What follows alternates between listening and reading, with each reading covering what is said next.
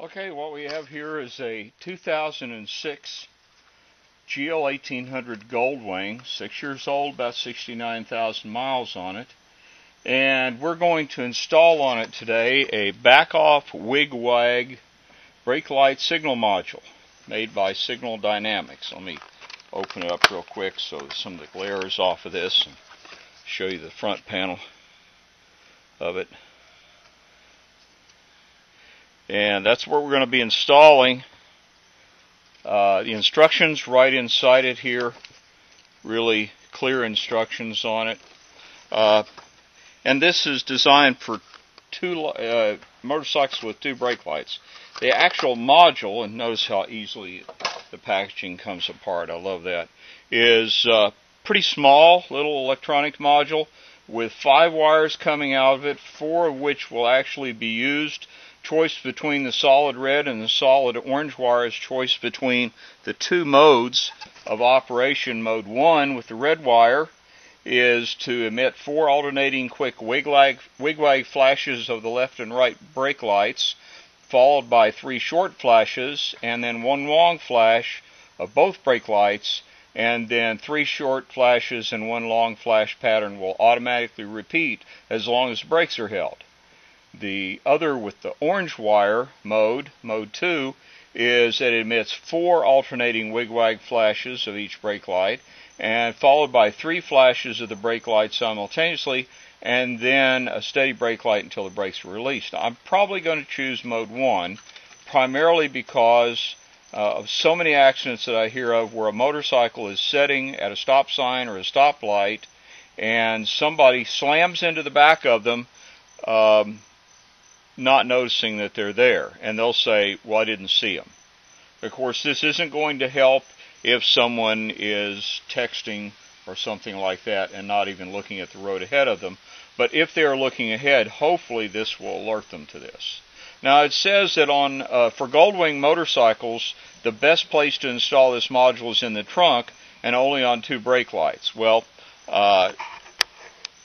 there's the trunk on mine, and it has a run and a run brake and a run brake back here, and my run's out over here. And I think that should be good because it's up high, more like, a high mount, and that should alert them better. So that's what I'm going to do. However, mounting it in the trunk, that is pretty hard to do on this model because all the wiring for it is down here underneath the trunk. Right in here is where they split off to go up underneath to the 2 lights. So it's going to be a lot easier to just splice them in down here. What I've already done is cut into the wiring harness cover, both the one for the left and the one for the right, and located the green wire with the red stripe on each one of them. That's the brake light wire. And so those are the ones that I'm going to be hooking it up in. So the next thing it says to do is make sure first that your brake lights are working. So let me turn the ignition on and aim this up here so you can see the trunk. And then I'm going to operate the brakes, and you see the brake lights come on and then go off. The handlebar switches on these are really sensitive and pick up really easy, just a very light pressure. So that's with the brakes off, that's with the brakes on. So you see both my brake lights are working. My run light right here is out, but I'll get to that when I get time, when I get a bulb. Okay, so the next thing we're going to do is locate your brake light wire. So that's what I've done here. And so it's the green wire with the red stripe and the green wire with the red stripe. This is for the right and this one is for the left. So I've slit the 2 bundles open there carefully and open them up. Make sure there's a blue tape wrapped bundle right here, and you want to be careful not to cut into that unless you want to get into the ground, because that is a ground bus there and there's a ground splice right behind that. So step 3, cut the wire leading to your left brake light at least 6 inches behind the bulb. Well, we're going to be well behind that. Cap the opposite end. We will not use this wire. Connect the red wire with the white stripe to your left brake light wire. So left, this side, that's the one coming down, and the fat one right here. And that's the wire we want right there. Now I'm going to, just in the case of some possibility of a problem, I'm going to cut it so I could butt splice back together if I needed to. So I'm going to cut it right about there. So here's my cutter, and I'm going to cut about 60 book. And so I could butt splice it back together if I had to. And then I'm going to splice in the red wire with the white stripe. And that's this one right here. So that one's going to be spliced in. I'm going to use a butt splice to do that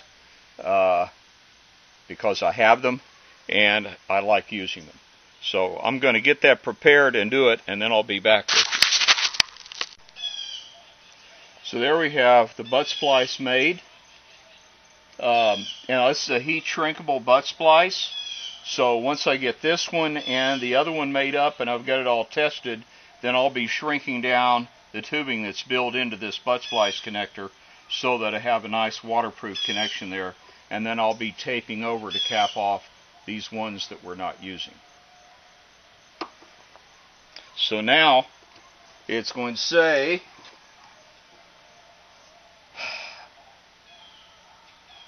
cut the wire leading to your right brake light, that's this one, at least 6 inches behind the bulb, and then connect the white wire with the red stripe, that's this one right here, to your brake light. So that'll be next. Let me go ahead and do that because it takes a minute to prepare and then do that, and I'll get back with you. I'll go ahead and show you cutting it so you know that I'm actually cutting into my wires. So here's the wire that we're going to be doing it on.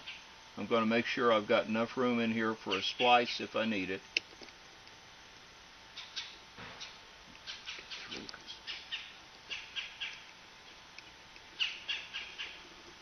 And then this wire cutters. And then I'm going to strip it. It looks like about number 20. So I strip it. Come on. You're making me look bad. There we go. Nice and stripped. And I get one of my butt splice connectors, the heat shrinkable kind, which I have one left. And my tool, with these heat shrinkable butt splices, they have an indention on them. You want to make sure that indention is away from the male end of the crimper. So now I put my wire up in my butt splice all the way till it bottoms out in the connector, and I may have to strip a little bit more to get that.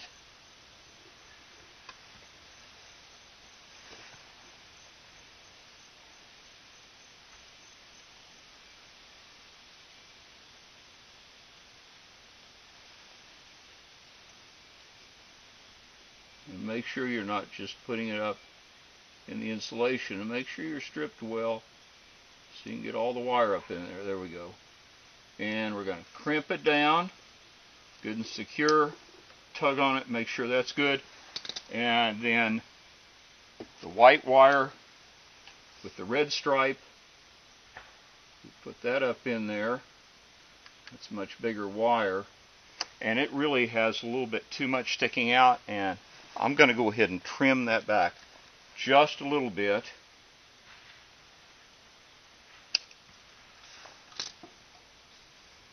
Because I don't like the wire sticking back in the insulated part. I want the wire all up in the connector. Like that. And then, crimping tool, turn it over, up in there. Make sure you have your tool at the right place, kind of centered up in the area where the crimp is supposed to be. Squeeze down. Don't squeeze ridiculously hard because you'll cut through the insulation with the crimping tool, and you can even cut through the wire if you cut too hard. So that's those two connections are made. We will tape these off before we get it together, and we will be taping everything back together nice and solid and putting all the harness back together and everything and taping over it before we're finished. So next, let me read the instruction for the next step, because then I'll probably have to do some looking around. It says, read the two mode descriptions listed at the right and choose how you would prefer your brake lights to modulate. Once you've made your decision, connect the orange or red wire to the other end from the right brake light. Well, that's the one that we just did. And so that's where I'm going to be connecting them up, is right there. That's one for the right brake light. And so I'm going to connect the red wire to there with, this time it's going to be with a non-shrinking butt splice connector, but I have some stuff that I can paint over it. Okay, so I'm going to get that ready and do it, and then I'll be back with you. Hi, well, I have connected the red lead here. That's the operator that tells to operate in mode 1. And I've connected the ground lead, the black lead, to a tap to one of the green wires going to the right light. And the tap that I put in there is one that I had previously, and it's a neat thing.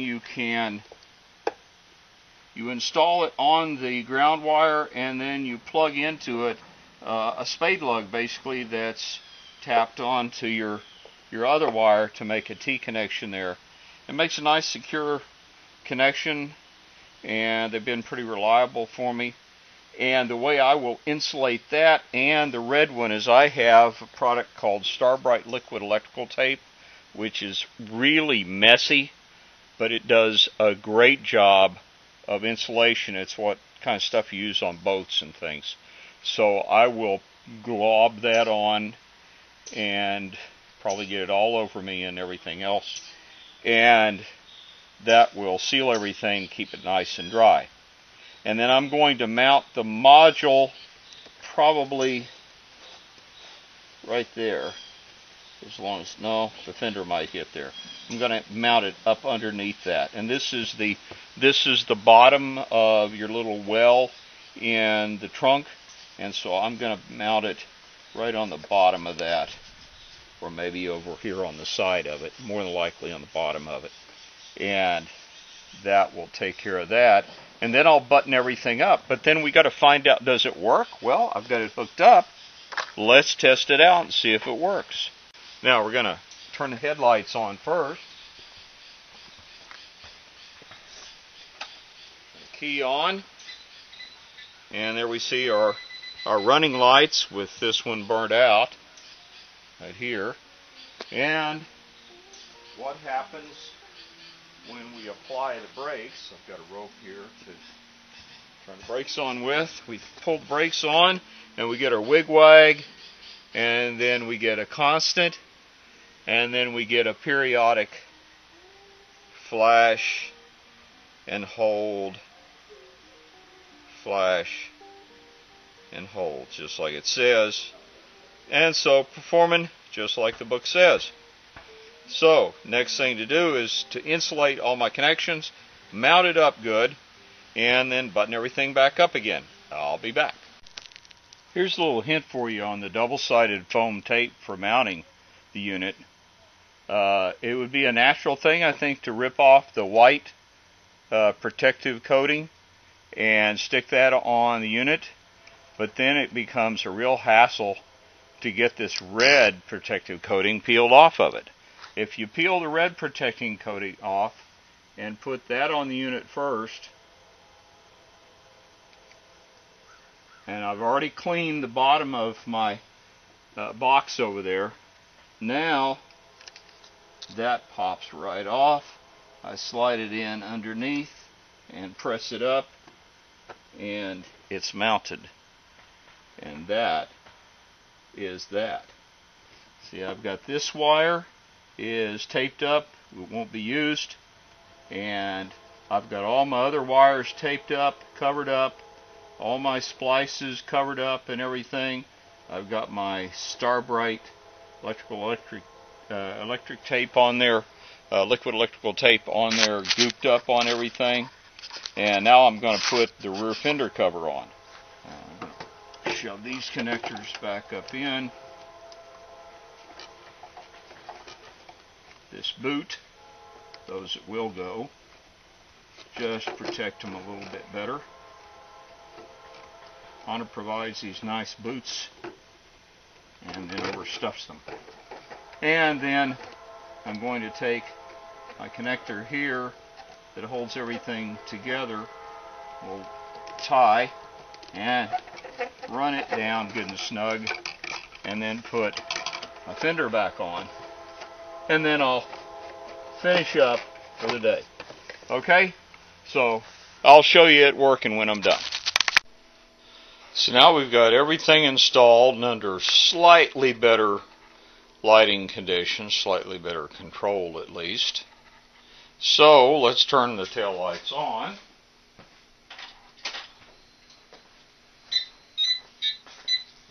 And there they are. All lights on. I'll replace that bulb. And now we try the brakes. Ah, there we go. Wig Wag, flash, flash, hold. Flash, flash, flash, flash. Flash, hold, just like advertised. So that makes a nice clean installation, and I'm happy with what I got on this. So that's the Signal Dynamics BackOFF Wig Wag taillight modulator for dual brake lights on a Honda GL 1800 Goldwing 2006. Hope you've enjoyed it.